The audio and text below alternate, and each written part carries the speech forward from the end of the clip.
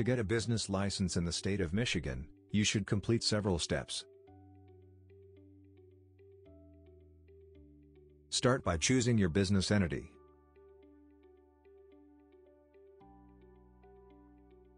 A business entity is a way a business is legally organized. There exist 4 types of business entities: sole proprietorship, partnership, corporation, limited liability company.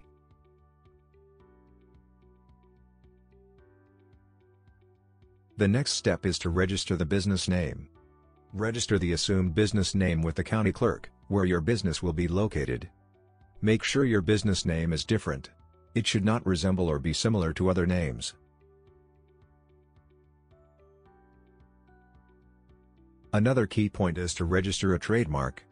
A trademark distinguishes and identifies services and products. Therefore, it can prohibit other companies from using your business name or logo.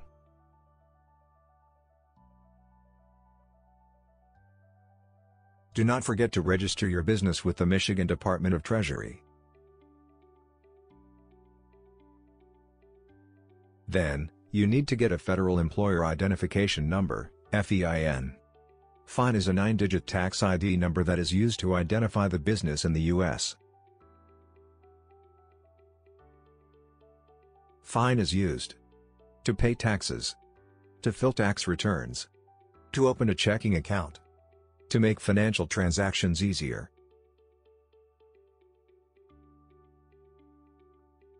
After completing these steps, you can apply for a business license and necessary permits.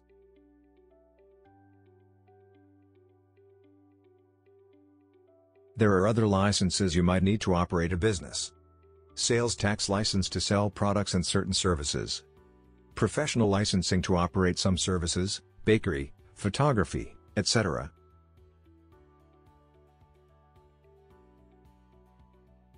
It is always preferable to open a separate business account to make financial transactions. To get business insurance to protect your business. Also, a sales tax license is required if you want to sell online in Michigan, as some products are taxed, while others are not.